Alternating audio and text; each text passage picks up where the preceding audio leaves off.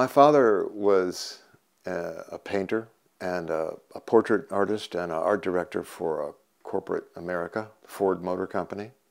And he exposed me to museums and galleries and in Michigan, Detroit area. And we had a great library at the house, and I just kind of was always interested in drawing and making things.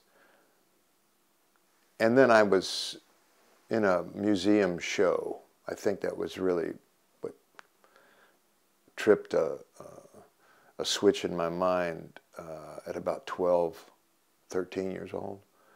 And it was a traveling Van Gogh show, actually. And one of those blockbuster shows that drew, you know, thousands of people. And at that age, I didn't know anything about Van Gogh or actually that kind of free-form painting.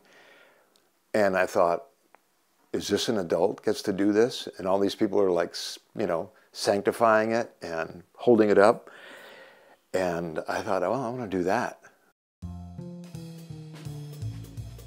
I'm Mark Blaney, and we're in the woods, the Yellowwood Forest, on about 5-acre plot that Julie James and I own, and operate a small micro farm here. I think trying to draw from something and closely observing it and then having kind of a motor skill reaction to it by using a pencil or a paintbrush helps me to concentrate for longer periods of time at what I'm looking at. So I can see a landscape or a group of trees and passing light, and I can let myself pause and try to take it in and then create symbols about that period of time that end up being a painting or a drawing.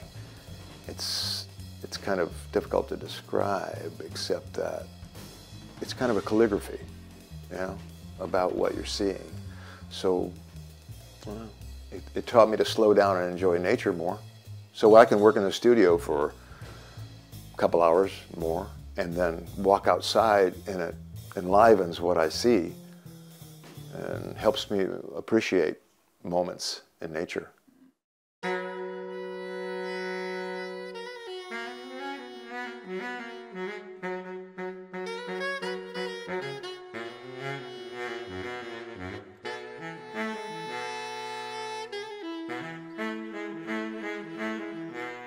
So I started drawing outside, going for long walks, coming back with pieces of art or early pieces of art. And just one thing built to another, you know. I had to learn to add color to drawings, and then sitting inside and finishing pieces. And it just kind of, I stayed with it.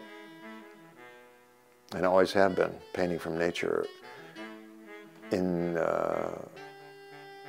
I would begin these large paintings, I would begin them with drawings that I've seen or thought of by having seen something in nature that was particularly beautiful to me.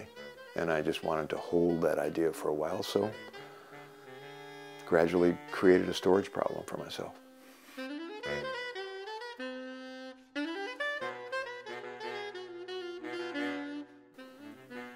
I really like space and quiet between encounters with folks, and we've got it here. And long walks in the woods are always inspiring, you know, whether I'm making art or not. On a daily basis, we're out walking, walk the dogs, in the garden. I just want to be able to go from one to the other and enjoy both. Making art, making garden.